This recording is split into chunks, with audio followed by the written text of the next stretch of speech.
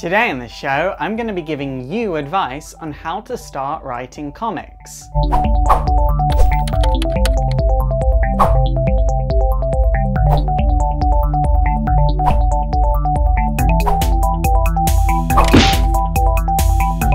So there are a million different ways to write comics. Every writer has their own unique style. So I can only really give you advice on the things that I've tried and the things that I know other writers try. However, writing comics is a long process, and the part of the process I will not be talking about is getting your comics solicited.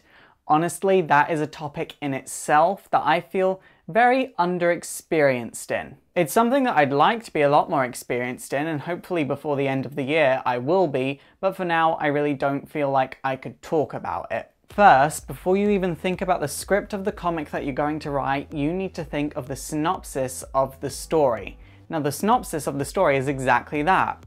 It's a short breakdown of what's going to happen in the story, but it has to be interesting. Dark Horse, the comic book publisher, actually say that for a short story comic, a synopsis should be 1 page, and then for a limited series or an ongoing series, it should be 2 to 5 pages long. Keeping in mind that it has to be as short as physically possible, it also has to be interesting, gripping, and leaves the editor wanting more. It has to leave the editor wanting to work with you. I've talked to a couple of editors, and I actually have a couple of friends that are editors, and they say that generally they can tell if they're going to want to work with a comic book writer or not about halfway through the first page. So you have half of a page to get an editor's attention. So before you think of a script, make sure your story is interesting and make sure your synopsis is well written. This being said, this does not count for webcomics. We are not really talking about webcomics here.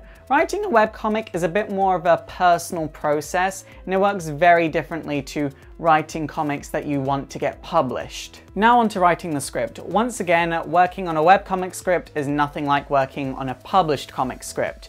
When you're working on a webcomic script, there is more room for intuition. You're working with an artist that you know personally, and it doesn't need to be quite so formal. In a published comic script, you need to put as many details as possible in your script while giving the artist artistic freedom. And that is something that is incredibly hard to balance. Let's take a look at the structure of the scripts from Dark Horse. This is actually the structure that I also use. You write the page and then how many panels are on the page. Then you write the panel number and begin to describe what's going on in each of the panels. From character looks to thoughts to dialogue to captions to sound effects, it all has to be described in that panel. Apparently my friends who are editors get a lot of scripts sent into them that are put in order of type, not in order of how they're going to be read. And if you gave that to an artist, they wouldn't know what to draw. This isn't the only way to structure a comic book script. I've actually put links down below to where you can find a bunch of already published comic book scripts. Now here's the tricky part. How do you know what's going to work in a comic? Like, how do you know what you're writing will translate over to comics? Well, to know that, you kind of have to understand the comic book medium, but you also kind of have to work through trial and error. Understanding the comic book medium, though, doesn't really have much to do with how long you've been reading comics or how dedicated you are to comics or how many comics you buy. It's how you read comics. By this, I mean when I read a comic, I automatically start analyzing it. What does this mean? What are the themes and issues? What drives this character? And so on and so forth. I no longer get lost in the story alone. I automatically analyze everything.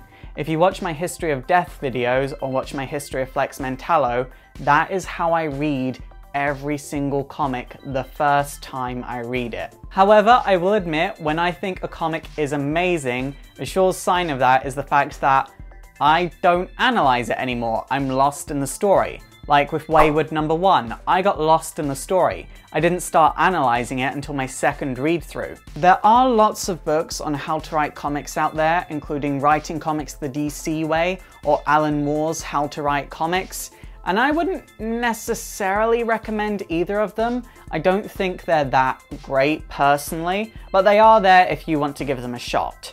I personally would say read books that could help you understand the comic book medium. There are 3 that I would recommend above all else. I recommend Understanding Comics by Scott McCloud, Will Eisner's Comics and Sequential Art, and if you want to write superheroes, read Super Gods by Grant Morrison. I would also recommend you watch Grant Morrison's documentary Talking with Gods. You can actually watch it for free on YouTube. It doesn't necessarily have much about writing comics in it, but it gives you an idea as to Grant Morrison's process, which as a new writer, you are going to love seeing. And my final piece of advice is, if you are new to writing, or you're just coming out of writing fan fiction or role-playing exclusively, prepare to hate every single thing you like. Prepare to be very bad for a very long time, and then suddenly overnight, get good out of nowhere. Some people do build up over time, but I found one day I reread all of my past works and knew exactly what was wrong with them. And I started rewriting everything, and I can now look at my work and say, no, that's good. This is very good. You are a good writer. In comics, there's no such thing as talent. There is skill. It is a skill that you can learn, and you just need to keep practicing that skill. Yeah, there'll be 1 or 2 people that might take to it a bit more naturally than you, but you just need to keep practicing, and there's no reason why you can't be as good, if not better than them. Now, the final part, which a lot of people really struggle with, is where to get ideas from. Where do you draw inspiration from? And that all just comes down to you. Personally, I draw inspiration from everything I see, every single thing around me. However, turning that into a cohesive story isn't necessarily always easy. So to write a story before I do anything, I always think, what do I want to say next? What is on my mind that I want the world to start thinking about? What is there too much of, too little of? How does the world need to change? Every comic that you have read since 1985 has been written in that way. Every comic that you have read since 1985 has been a statement, has said something. We are long past the age of writing stories for the sake of stories. That doesn't exist anymore. Once you know what you want to say, it's just a matter of figuring out how to say it. And hopefully from there, everything will fall into place.